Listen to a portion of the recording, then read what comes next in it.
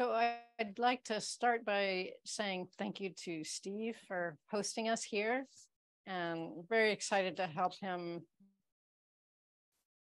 begin to inaugurate this beautiful space for Japan Craft 21. And if you're not familiar with Steve's work with Japan Craft 21, I really encourage you to check it out. He's doing very exciting and wonderful and generative things with that work. Recording in progress. And of course, we know that Alex has long been a champion of generative culture, which then has a wonderful trickle down or trickle up effect of being generative then for the community as well. And thanks to Kara for being such a champ on tech, and to Hara-san for his support as well. So let's begin. Just wanted to just please 30 seconds. The house that we're sitting in, when I say we, there is a Japanese traditional carpentry company, a komoten, which I've been working with in a supportive way for many years. There is a school which we started, which is to support and to teach joinery and to young working carpenters, and mud wall plastering to young working plasterers, and garden techniques to young working gardeners. And so we started this school. So we have the carpentry company, we have the school, and we have Japan Craft 21. And the city of Kyoto has acquired this house, this property, and they're renting it to us for a very reasonable amount. And we will be restoring it. So they wanted to maintain, they wanted to preserve this extraordinary property. Otherwise, it'd be torn down, and who knows what would be built. And so this is a great opportunity for us and for the city and for Kyoto. So it's a 15-room house, and we're sitting in 2 of those rooms right now. Great. So well, let's start with Alex. And what we wanted to do here is open a dialogue. I know some of you are very much already a part of this work already with generative travel or generative tourism or generative culture or generative living. And so I had this idea. I'm here for the Gion Matsuri and have been thinking about this subject for a long time. Something like that has lasted more than 1,000 years. What can we do to help ensure that it lasts another 1,000 years, especially when we're not sure the planet's going to last another 1,000 years? So for me, this is a really compelling question that I'm thinking about a lot of the time. And Alex has really pioneered so much amazing work in this area. So thank you so much for joining us, Alex. I would love to hear what you have to say. We'll each speak for 20 minutes, Alex, and then myself, and then Steve, about our ideas on generative tourism or generative travel and how we get there from here. And then at the end, we'll have a half an hour for Q&A. Alex, over to you. Thank you. Can you hear me? Yes. Yes. So it's great to be chatting with you and Steve. Both of you are, can you hear me? Yes. Yeah. And both of you, of course, are leaders in this field. And I wanted to today throw out some ideas. First of all, generative tourism. That is I have to admit, a word I've not come across before. And I noticed in the various chat streams and so on Facebook, a lot of people were saying, well, what is this? And I'm not sure I know what it is either. And so I think maybe we can all talk about that and start to think, what did I think maybe Catherine, this might have been your word. So maybe before I say anything, can I throw it back to you? And could you please tell us what you think generative tourism is? Yeah, for sure. Thanks. A good question. Well, I thought that I came up with that term myself. And then someone asked you if it was related to regenerative tourism, which I hadn't heard of, but I looked up. And I think I jokingly said, no, remedial. Right. Well, and that's a good point. I think that's what we're all concerned about, is that I think that our basic challenge is that we have been conditioned through no fault of our own to live and work and operate and travel in a kind of consumeristic mode, which is about what can I get from this experience? And what I'm suggesting with generative travel, that it's really not about what we can get, that there's really nothing to get, right? We can spend a lot of time trying to get something that's ill-defined and that is basically impossible to get, or we can cultivate an experience that is really about enjoying ourselves wherever we are, enjoying our time with the people who we are with, enjoying the environment that we find ourselves in, and contributing to all of those things, contributing to the environment, contributing to the people, contributing to the place, contributing to the feeling of that place. So that's what I would call generative travel. It can be applied to anything: generative living, generative working. Let's say that we are meant to be here and that there's nothing to fix, but that we have the wisdom to see that the way we're doing it is not working so well. So then how would we like to do it? And that in my mind is generative. Thank you. Well, then I think that's pretty much maybe what we all would have thought. Before I talk, I wanted to, I think probably a lot of people here know something of my background, but there might be people who don't. And so I thought I'd just quickly do a little bit of self-introduction. I've lived in Japan a long time. I came as a boy in 1964. So next year it'll be 60 years in Japan. And when I was in college, I traveled around, hitchhiked around, and discovered this amazing valley in Ishikoku called Iya, where I ended up buying an old thatched house when I was around 20, and which is called Chiori. And that house, since that time, which is now 50 years or so ago, is still my center. It's the center of my activities. And for many years, it was just volunteers, people, backpackers. People would come up, we'd have fun and have parties.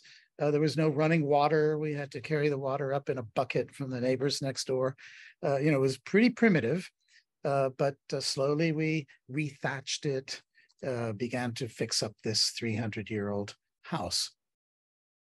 In the meantime, after college, I moved to Kameoka, which is just outside of Kyoto, and worked for 20 years for Oomoto, which is a Shinto, so-called new religion.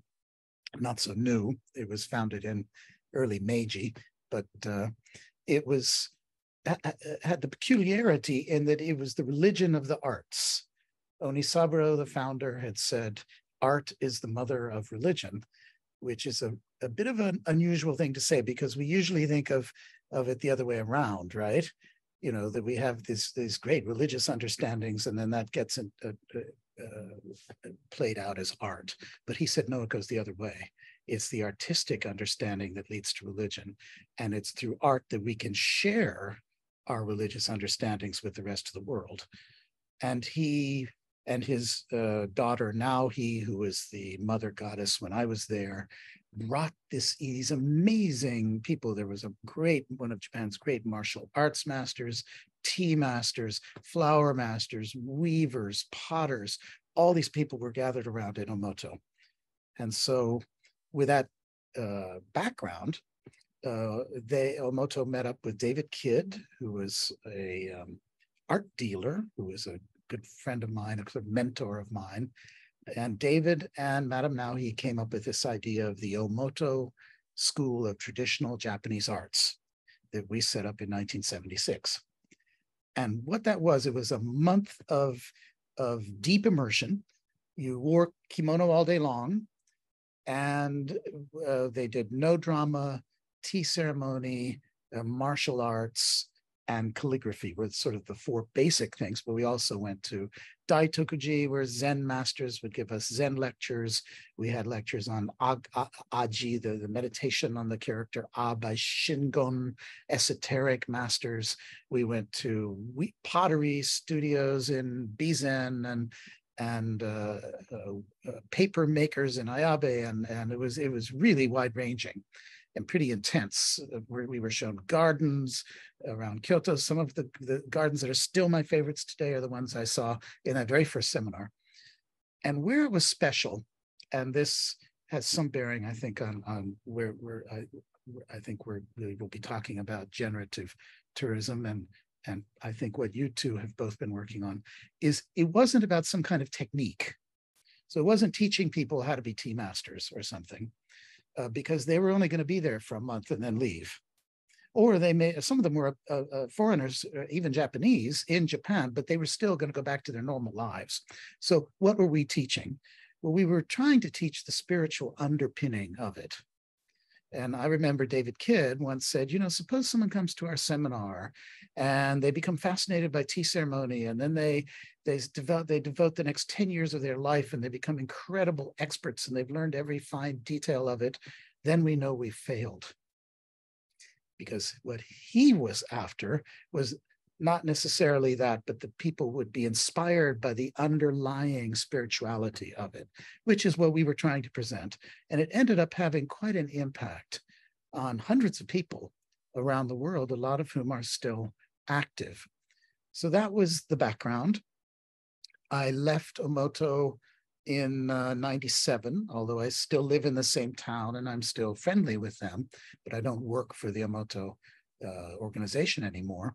And then went on to do the same kind of program that I called the Origin program in Kyoto, where we would, again, try to teach these arts to visitors and people living in Japan, including Japanese, in a way that made sense. Because, you're given the tea bowl and people say, well, you're told that you have to turn it twice, and people say, why? And they say, because that's the rule of the Urasenke school. Well, what? Who cares? There's got to be more to it than that. And there is, of course. It's just, and the tea master probably knows that, but just isn't in the habit of explaining it or showing people, what the point of this is. And that's what we really specialized in, getting deeper to the deeper reasons why you would do these things.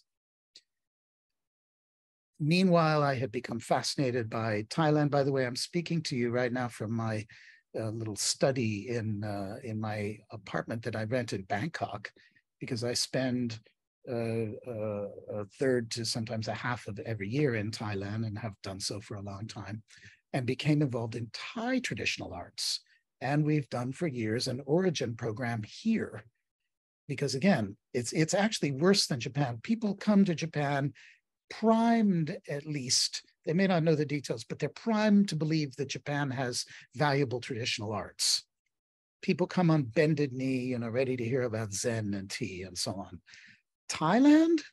Oh, no one never occurred to anybody that there are any arts. It's the beaches and the shopping, the nightlife. Whereas in fact, Thailand has this incredibly rich history and tradition and traditional arts of dance and music and flower arranging and Thai design and many, many other things. And they're never presented to travelers. And so I've tried to do the same thing here. And so that has had, I hope, the kind of transformative impact that we aimed for in that Origin program at Omoto. And I think this might relate to some of the things Steve has been trying to do with Japan 21. So we can come back to that. And also, actually, I would imagine what, Catherine, what you've been trying to do by showing people what the Gion Matsuri really is. What is this festival that people come to, and it's a lot of fun, but it's never explained in a way that makes it intelligible. So part of what is crucial is it's our role, I think, often as foreigners, to be the ones who translate these things. Otherwise, it's just fun and games. It's not what I would call generative. And there's nothing wrong with fun and games, but it doesn't go further than that. And so that's, in a sense, a bit of the mission. And there are people in all the traditional arts in Japan and in Thailand who make these efforts, but it's really difficult. So that's one aspect. Another thing I wanted to talk about was, of course, restoration of old houses. And you're all sitting in one right now that soon will be fixed up. Although with 15 rooms, you've got your work cut out for you, I think.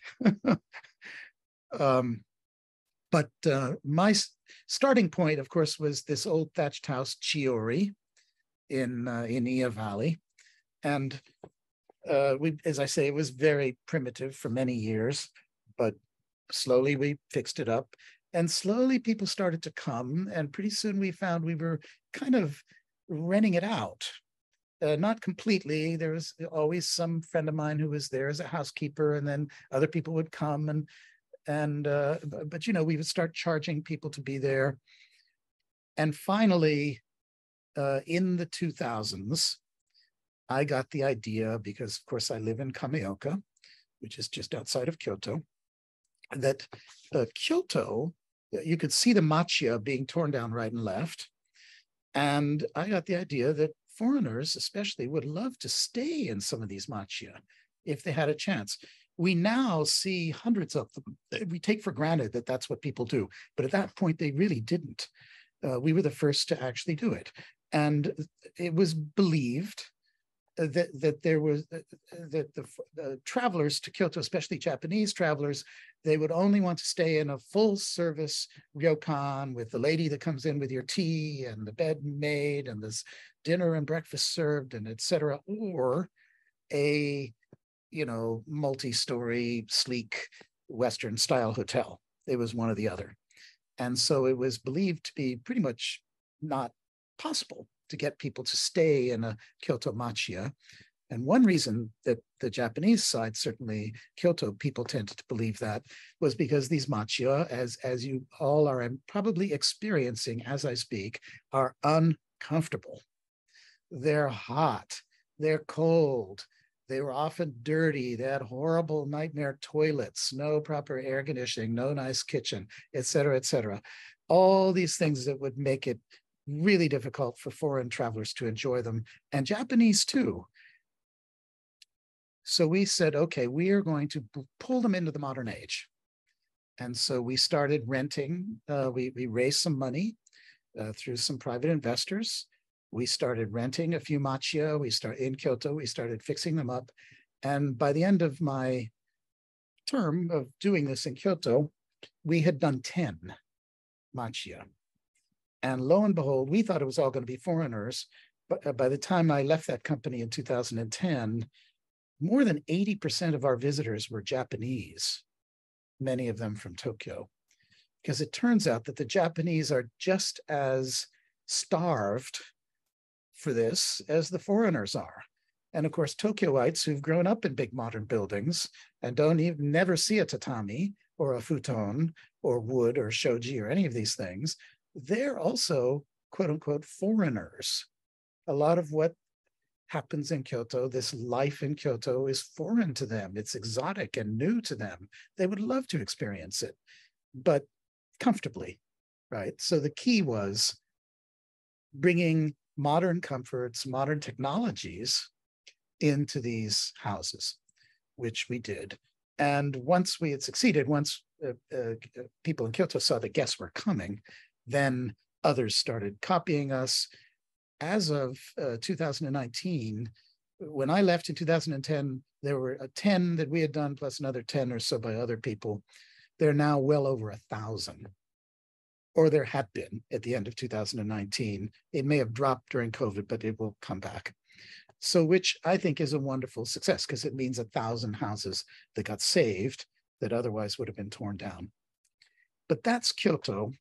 And although I'm glad that we did it, it's also true that Kyoto being this world mecca, tourist mecca, you could kind of do anything and they'll come.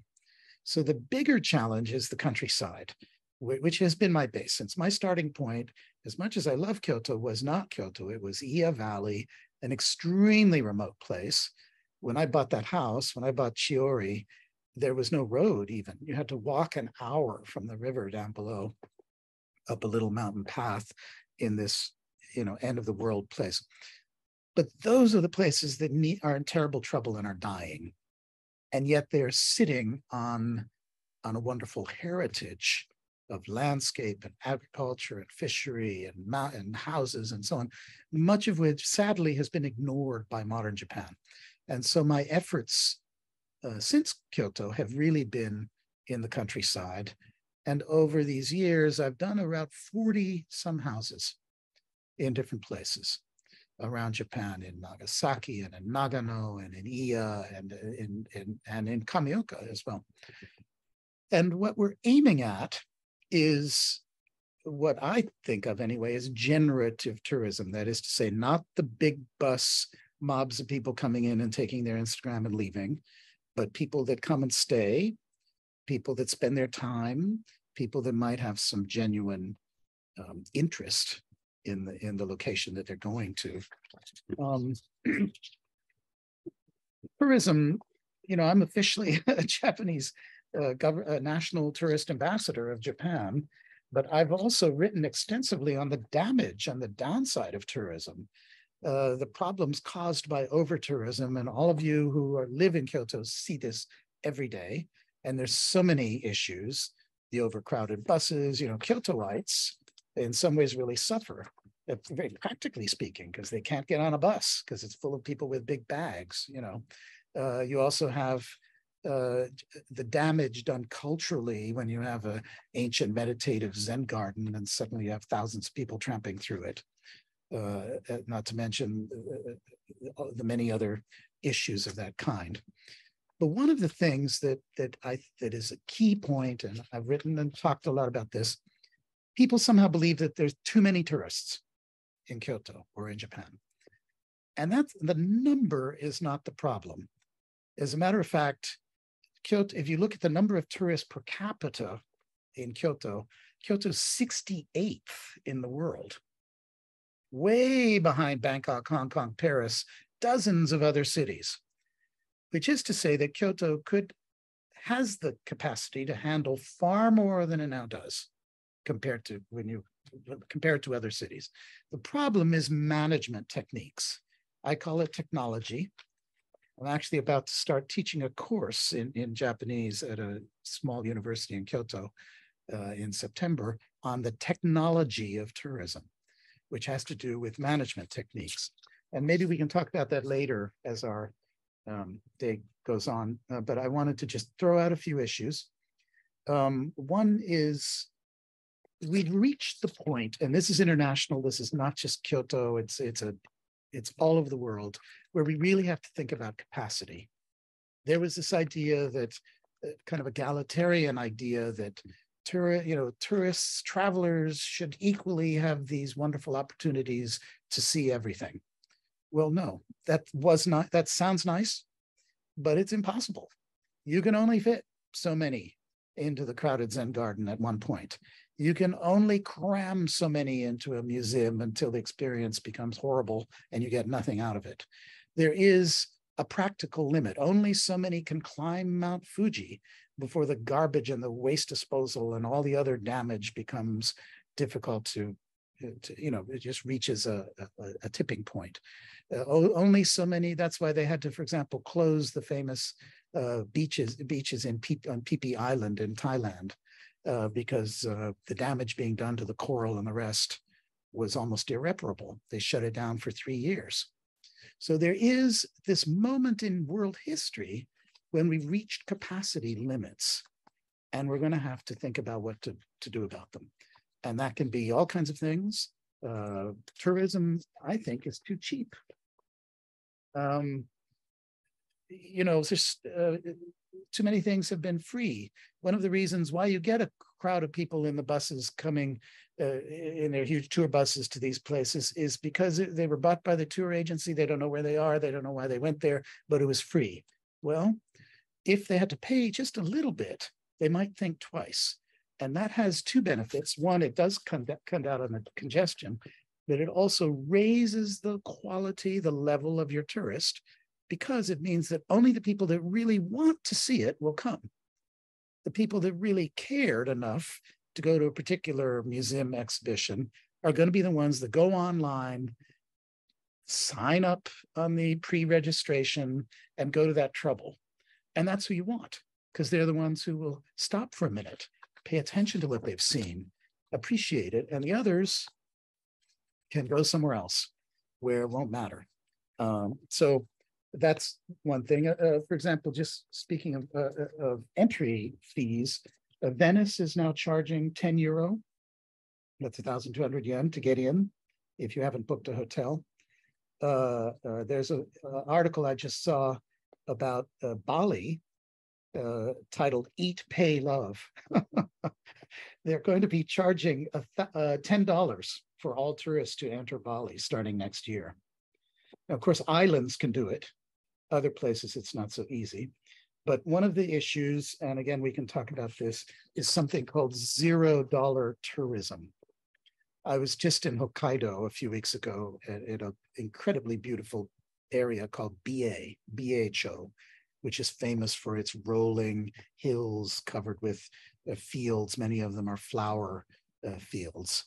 Very beautiful, but they're getting mobs of people in tour buses who trample into the fields, damaging them, throwing away garbage, parking their cars, which prevent the locals from harvesting properly, and et cetera. It's this, they are really suffering from over-tourism, and they get pretty much nothing out of it. $0 tourism means the numbers are big, but no money is actually spent to help the local economy. In Ia, they've got no choice, because you can't just come in for a moment and take a photo. You've got to literally spend the night, which means you're going to rent a place and eat the local food and so on. In BHO, they come in their tour buses, take the Instagram and leave. So they get over 2 million people a year for zero. So that's one of the issues, is how to make it pay for the locals. There are many other things I could be talking about here, but I wanted to be a little bit of devil's advocate here and read from you, before I finish up now, a few paragraphs from a wonderful article that just came out in the New Yorker, and it's called "The Case Against Travel" by Agnes Callard.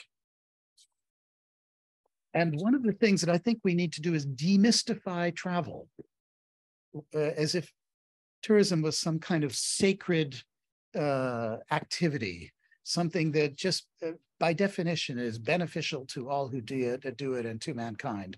We need to kind of reconsider that. And so she says, I'll just read a few lines from here. She says, at home or abroad, one tends to avoid touristy activities. Tourism is what we call traveling when other people are doing it. And although people like to talk about their travels, few of us like to listen to them. Travel gets branded as an achievement. See interesting places, have interesting experiences, become interesting people. Is that what it really is? She says, a tourist is a temporarily leisured person who voluntarily visits a place away from home for the purpose of experiencing a change. But what exactly gets changed? Here is a telling observation from the concluding chapter there's a book she's quoting from. Tourists are less likely to borrow from their hosts than their hosts are from them, thus precipitating a chain of change in the host community. We go to experience a change, but end up inflicting change on others. And finally, speaking of these arts programs that I used to do, I do feel that passing on the spirituality of these arts and also the crafts, traditional crafts, is very important. But sadly, I think a lot of the kind of nani experience that we have at Kyoto nowadays, tends to be, sake tasting and a kind of 30 minutes of a tea ceremony and kimono wearing and geisha ghost playing and samurai, whatever. And, it's, one wonders what this is really doing for anybody. So she writes, for example, yeah. I wonder if we could, in the interest of time and allowing time for questions at the end, is that all right place for you to end there? We can stop now. I was going to quote a funny thing she had to say about these activities, but it can wait. Alex, thank you so much. That was amazing. Yeah.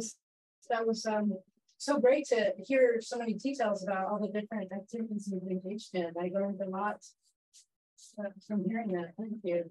And say the funny thing to last, keep people. Yeah, right.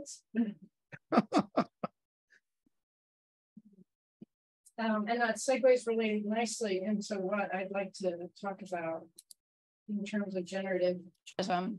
And I'd like to begin by outing myself that I was one of those people. I was one of those unconscious travelers that was really excited to go to a place and probably inflicted more damage than good. And I had the opportunity to travel as a young person, and I look back and just think, oh my gosh, oy vey, and for me, and like Alex is saying, it has been a real journey of transformation. And that's why I wanted to travel. And I just didn't know how much transforming I needed to undergo myself to really become the kind of tourist or traveler that Alex is talking about, that a place would want to welcome, that a place would feel enriched by having as a guest. And it's a little bit embarrassing, but I think it's important to be really self-honest here, is that this process is still going on. It lasted much, much longer than, I would like to admit. And that was really very much my experience in the Gion Matsuri. Is the festival is so amazing, and I was so excited to learn about it. And there was all of this beautiful, incredible stuff that I was learning about, and I felt very lucky. And yet a lot of the time that I was there, I was really kind of miserable. And yes, it's hot, and yes, it's crowded, and those are some of the reasons. And but ultimately, I realized that the reason I was miserable is because I was just there to get something. I was really trying to get something, and I didn't even know what it was I was trying to get. So of course, there was no way that I could get it if you don't know what that is, right? And I think that is, well, in Buddhist terms, we call that greed.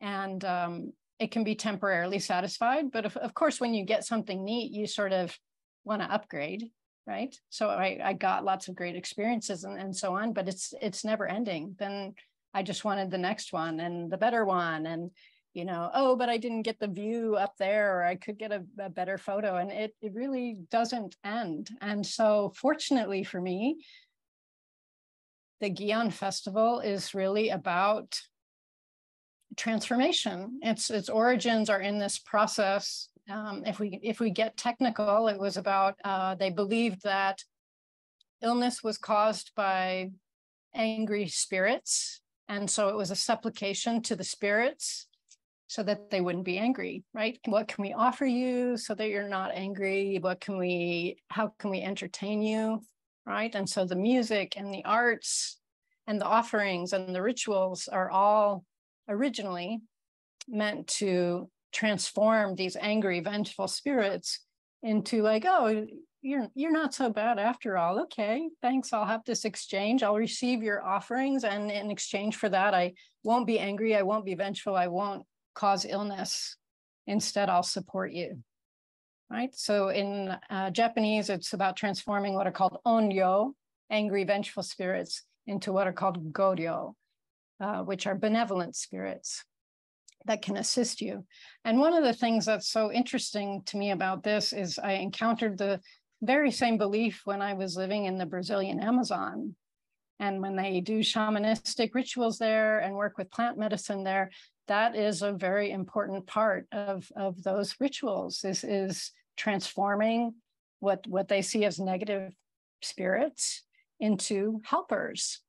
And it's a little bit different, but basically the same. They believe that if we act virtuously, the spirits will be so inspired that they will voluntarily transform and come to help us. So I feel like my time at the Gion Festival, I've been going for about 30 years. And I feel like there was a kind of surrender at one point when I realized I'm kind of trapped in a throng of people and I'm having a terrible time. And I wish they'd all go away. And this makes no sense because obviously it's for everybody. It's not, this experience isn't for me. So there was a kind of surrender there. And it was about realizing that surely I'm not the only person having this kind of a feeling, right? If you look around, people are hot and crowded and tired, and including the people who are putting on the festival, right? Have you seen the heavy things that they carry and put together, and they're doing that all day. These people are on a very serious jag of sleep deprivation and dehydration, right? And yet they're putting on this festival for us the entire month. Their families don't see them for that month. The women are, really holding down the fort while their husbands are there putting on this festival for us. So I came to be very moved by this tremendous act of generosity of all of these volunteers taking time off work and contributing so much, blood, sweat, and tears to put on this festival for a bunch of strangers who are kind of wondering where the takoyaki is, right? And maybe most likely don't know what they're looking at or what's going on or what their experience or what the history is and so on. So like Alex said, I think he had a great point. It's great to just go and have fun. That's a really important part of it. And I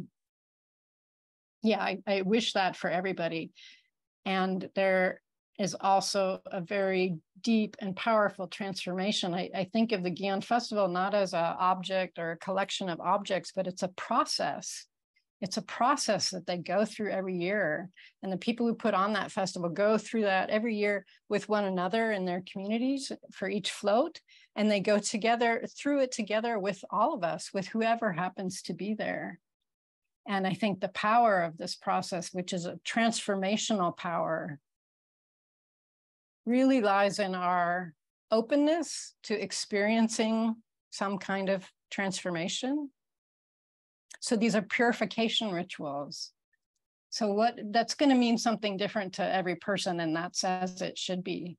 But what does that mean to you if you're in the middle of a gigantic collection of purification rituals? That's going to mean something different to you in every moment. And that's going to open holding that question in your mind or in your heart, in your kokoro, is going to make amazing things possible that we could never imagine.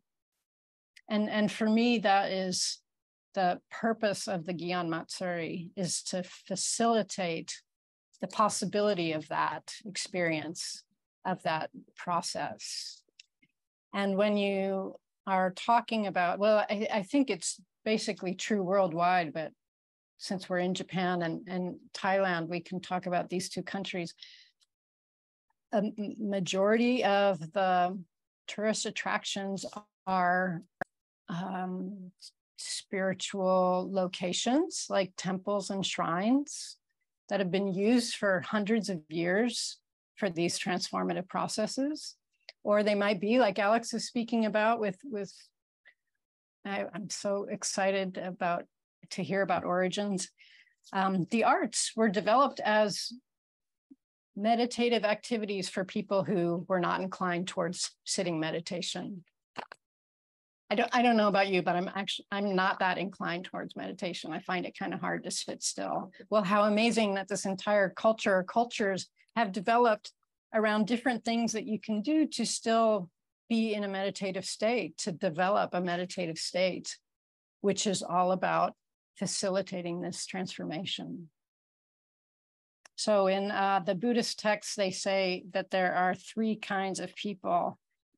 This is the bad news, okay? just so you're ready.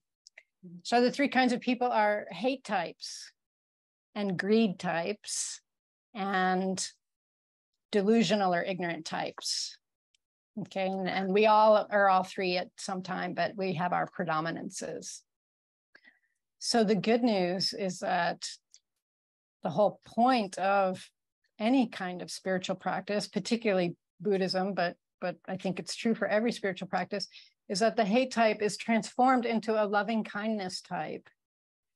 The greed type is transformed into a generous type. And the delusional or ignorant type is transformed into a wise type.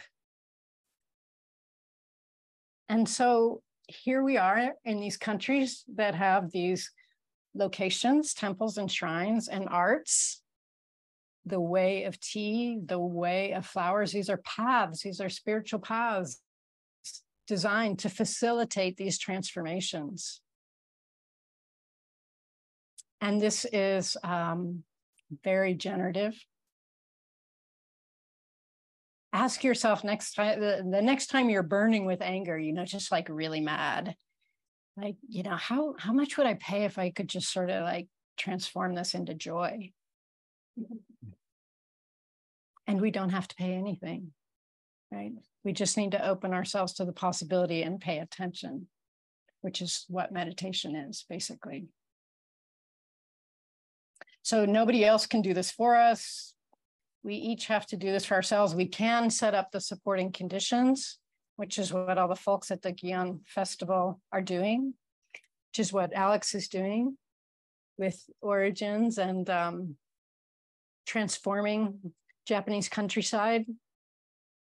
Can you imagine how transformative that is for the local community, as well as for the people who visit there? So we can set up the supporting conditions, which incidentally is hugely beneficial for ourselves as well.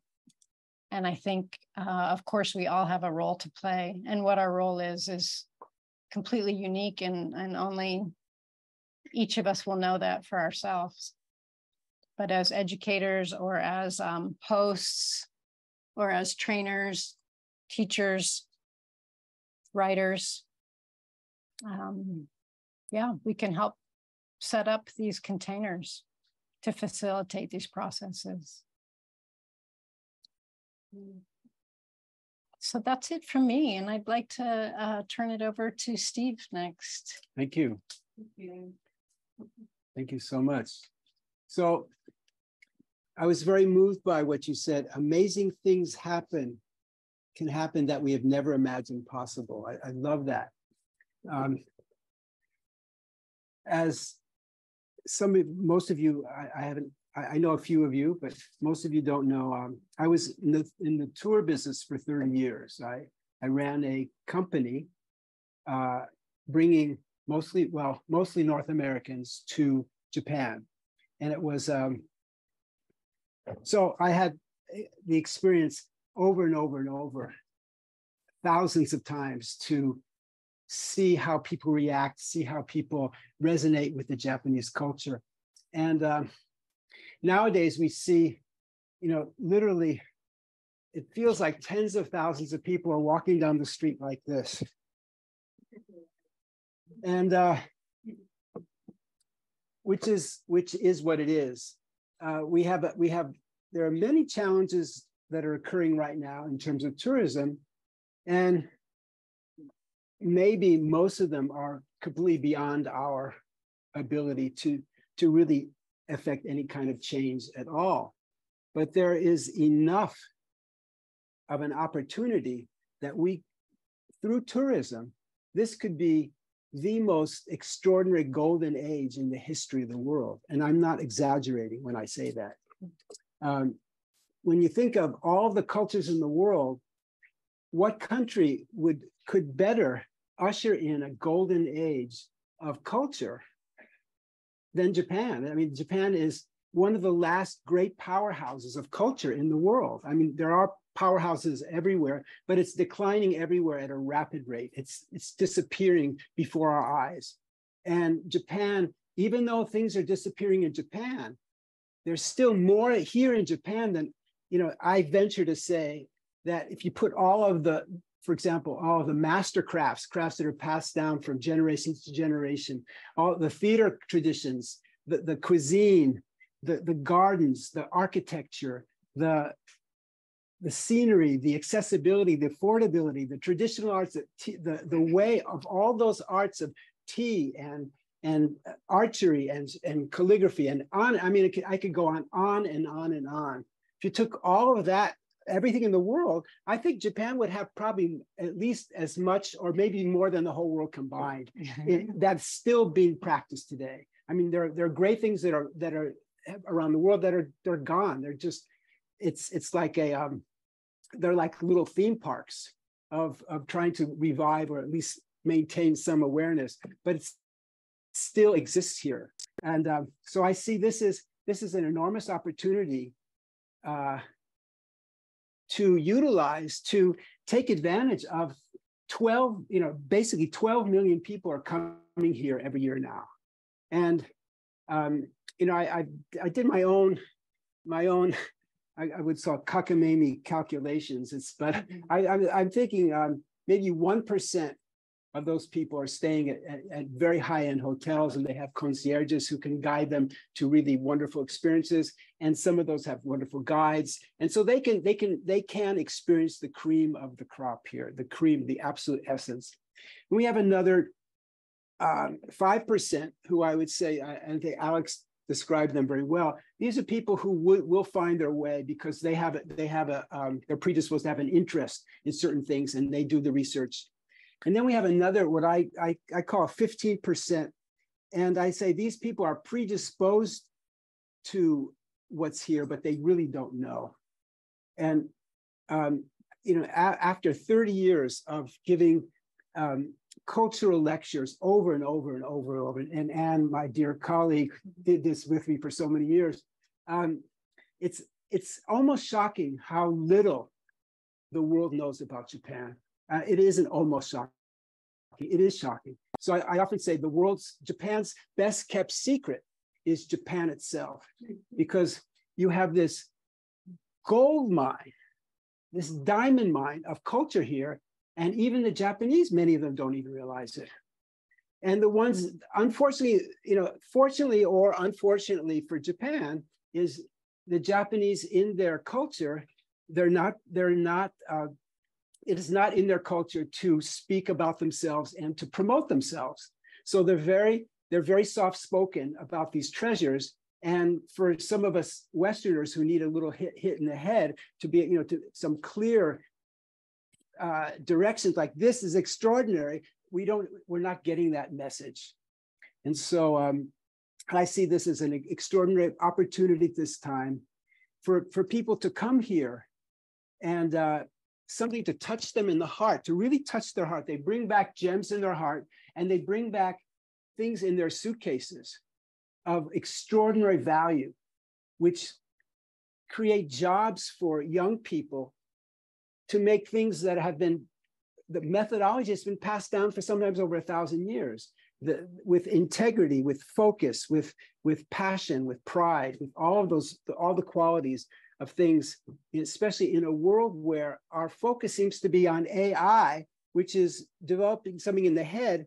And we need to balance that with a focus on the heart.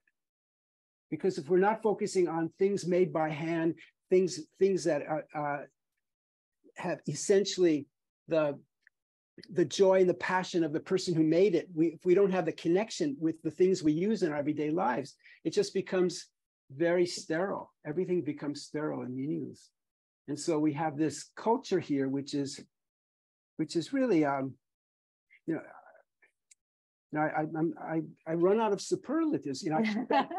I came here from Los Angeles in 1971, and I often say I came from a culture eating off of plastic dishes, and I came into a place like this, where all the dishes were different and made all over Japan, all different kilns, lacquerware, bamboo things, shoji, tatami, just everything was just handmade, hand done. I was raised on Campbell's soup and frozen vegetables, and everything I ate here was just impeccably delicious. And that I never forgot. That made a huge impression on me. And the thought of going back to Campbell's soup has never really appealed to me. So I left my cans behind me. So what can we do?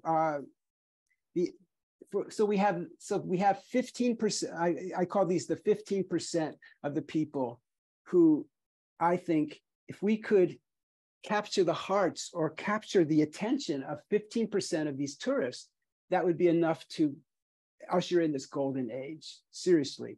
But how do we catch their attention? All the old reliable sources of information are gone. People don't read, all the great there were half a dozen great guidebooks before. And now, where are they? They have some things online. The guidebooks are not being read. They're not being, I'm not saying they're completely gone, but the influence of guidebooks is really almost, is diminished greatly. We used to have wonderful articles in newspapers and magazines, and now it's just 5 things you can do in 12 minutes in Shinjuku. It's all for the very short attention span. But the people who are looking for something of substance, where is the substance for them? So I think we need to give the 15%, these people who are predisposed, who don't know the value of Japan, we need to give them tools for understanding so that they become engaged. So the news sources, I'm thinking, okay, NHK World does a great job of producing content for people to give them that sense. But for one thing, NHK World produces this great vision, but there's no link of how I can enter into that vision. It's like this idyllic town, which somewhere in the hinterlands, and they're making this certain thing, but I don't know how to get there. I don't know how to do that. So there's a disconnect. It's a big carrot, but there's nothing following that. So I think that's an opportunity to connect. There's contemporary art and there's non-functional art in every country in the world, and people are doing amazing things. What Japan's strong suit is their functional master arts, master crafts. That's the strong suit. And there's no country in the world which has, I'd say, again, all the countries in the world put together will not have the number and the depth and of the Japanese crafts. That's the Japanese strong suit. And so I think it's great to have contemporary art and conceptual art. I think this is part of our culture, but I think more of an emphasis on these extraordinary handmade things is Japan has a bit of a monopoly in that area, not 100%, but maybe 80%. It's enough that if people knew the extraordinary accomplishments of the human hand, and probably at the pinnacle of the last 100 years, the pinnacle of the human ability to make things that can touch everyone's hearts. I think people knew that they would resonate. Naoshima, many of you have been, I think, to Naoshima, just an extraordinary place. And Anne and I together have probably been there about 7,500 times.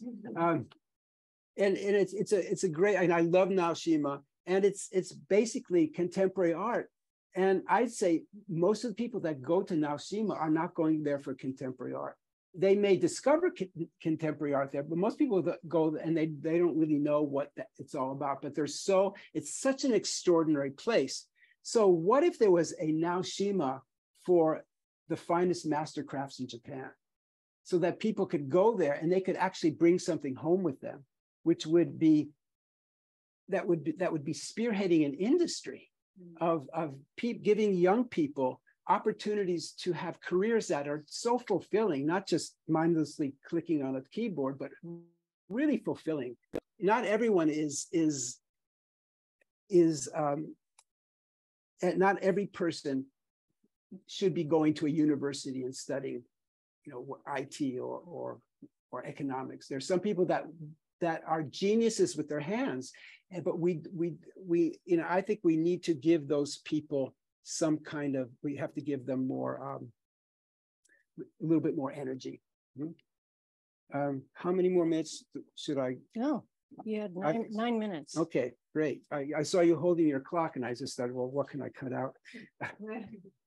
So anyway, a Naoshima for the crafts could be, it's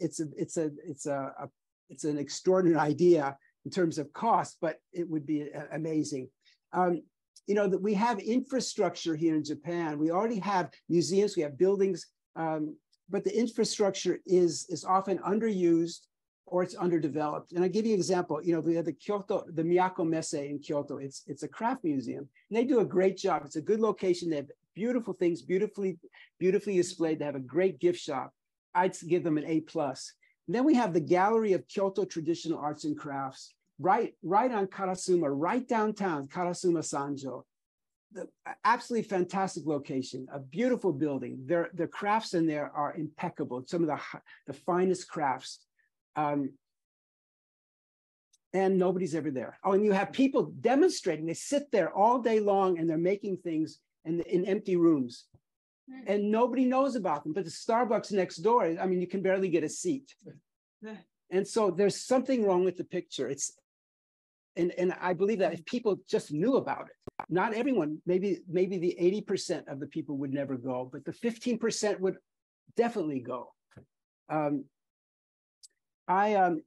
I think many of you have been to the traditional craft show every year, the Dento Koge show it happens in several different cities in Japan.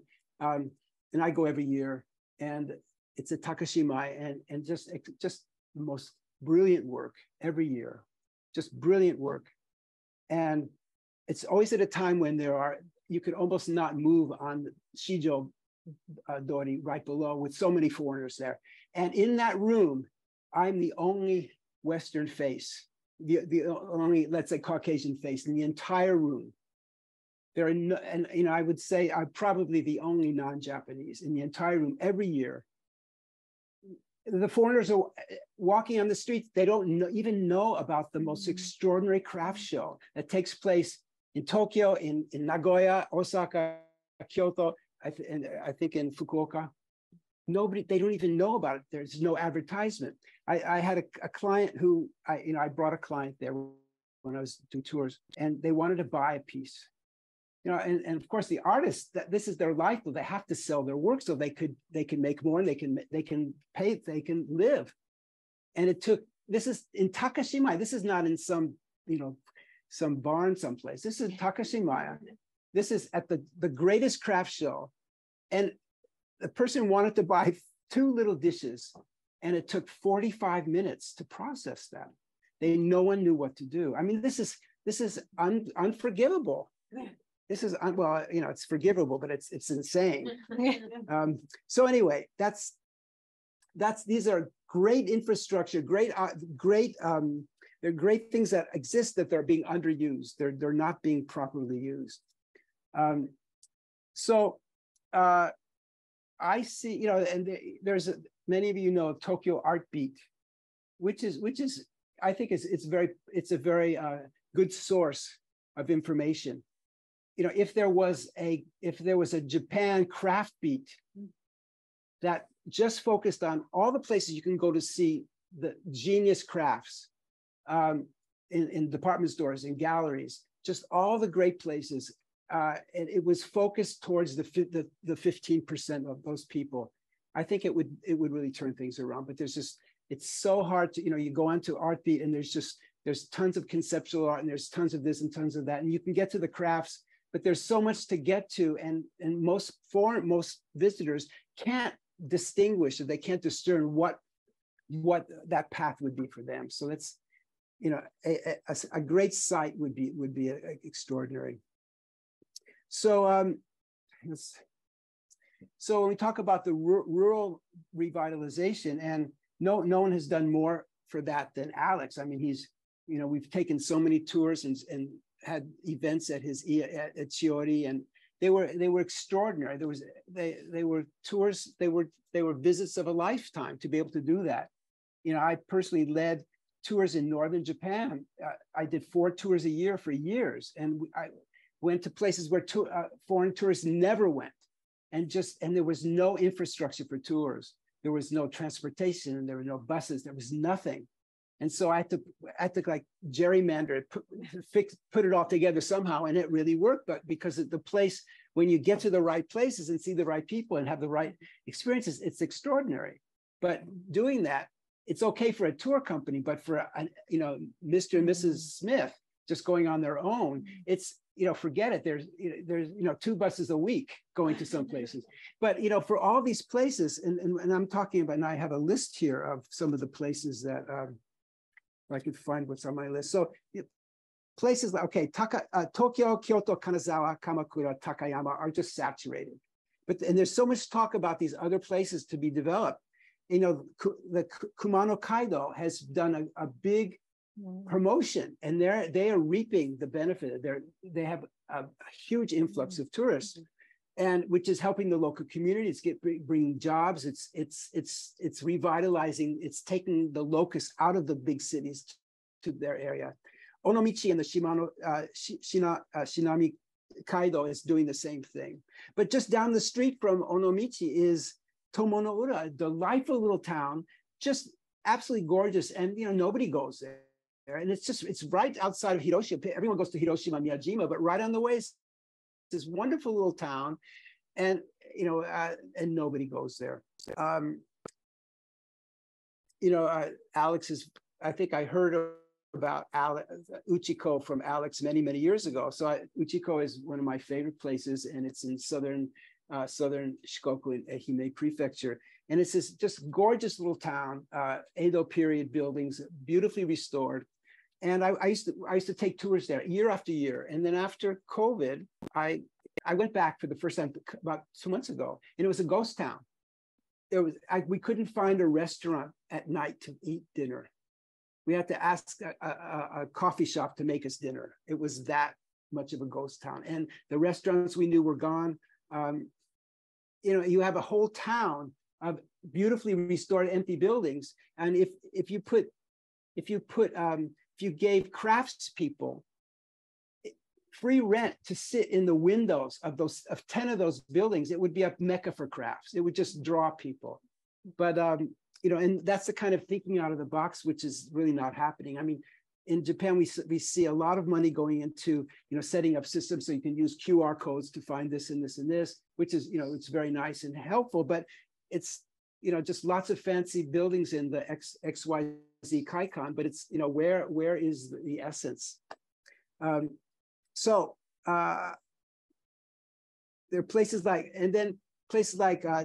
all the places that let me see, I have this list that I'm so anxious to give to you. So Tamba Sasayama and Tachikui are wonderful places. Karatsu, Hagi, Yame in Kyushu, Uchiko, Gujo Hachiman.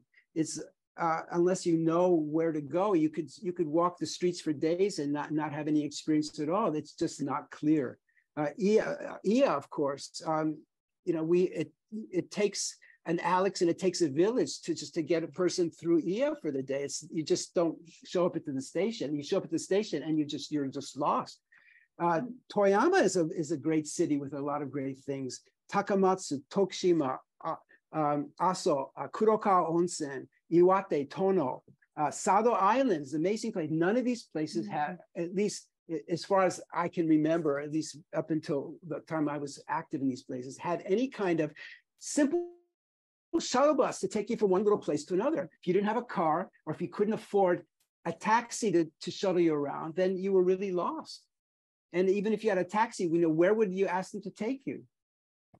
So that's there's a great opportunity, and there's not a lot of infrastructure costs. We're looking at shuttle buses for a community. We did this in Morioka. Morioka has all kinds of interesting things to do there. But getting to them is it's like a nightmare trying to figure out the bus system for a foreigner. It's just a simple shuttle bus that would make stops at all these different wonderful places would turn it around, and it would get people going there. So I think one of the last things I want to say is it doesn't take much to turn things around. We have part of this influx of people with buying power. On one hand, we have someone. On the other hand, we have these traditional arts which are disappearing because no one's paying attention to them. So much energy is being placed into anime and into manga and things, and these cool Japan, quote unquote, that the things that have great depth and essence are being overlooked, they're being marginalized. And I'm not, I have nothing against these pop culture things. I like them myself. But when you only when that's all that's left, and the things that gave birth to them are gone, it's really it's a tragedy. I'd like to leave some time for Q&A. Okay, so I'm just one more thing, and Alex's funny story, and I think that's it. So just to give you one example, 12 million people coming every year. You have Gagaku. Gagaku is this ancient form of music. It came through the Silk Road. It's extraordinary. It's an extraordinary experience. All you need to have is if you had 20 people at one performance once a week for a year, that's enough to keep a gagaku group going. We don't, every person, 12 million don't have to go to a gagaku performance. It doesn't take a lot, but it needs to be remembered and it needs to be included. And at that, I'll just say, let's look for the opportunity and really bring on this golden age. Thanks. So I'm dying to hear your funny story, Alex. Okay. Yeah, so I'm back to being devil's advocate for what the value of all this really is. But anyway, I rather liked what she said here. So she says, for example, a decade ago, I was in Abu Dhabi and I went on a guided tour of a falcon hospital. I took a photo of a falcon on my arm. I have no interest in falconry or falcons and a generalized dislike of encounters with non-human animals. But the Falcon Hospital was one of the answers to the question, what does one do in Abu Dhabi? So I went. And she says,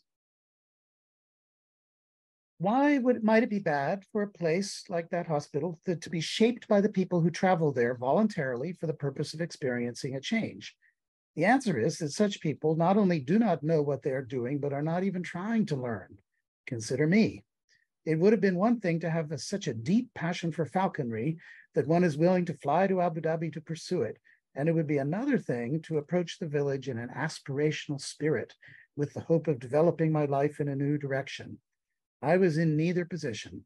I entered the hospital knowing that my post-Abu Dhabi life would contain exactly as much falconry as my pre-Abu Dhabi life, which is to say, zero falconry. If you are going to see something that you neither value nor aspire to value, you are not doing much of anything besides locomoting. Tourism is marked by its locomotive character. I went to France. Okay, but what did you do there? I went to the Louvre. Okay, what did you do there? I went to see the Mona Lisa. That is, before quickly moving on. Apparently, many people spend just 15 seconds looking at the Mona Lisa. It's locomotion all the way down. Thanks, Alex. Thank you, Alex. Thank you, Steve. So I'd like to open up the floor for questions.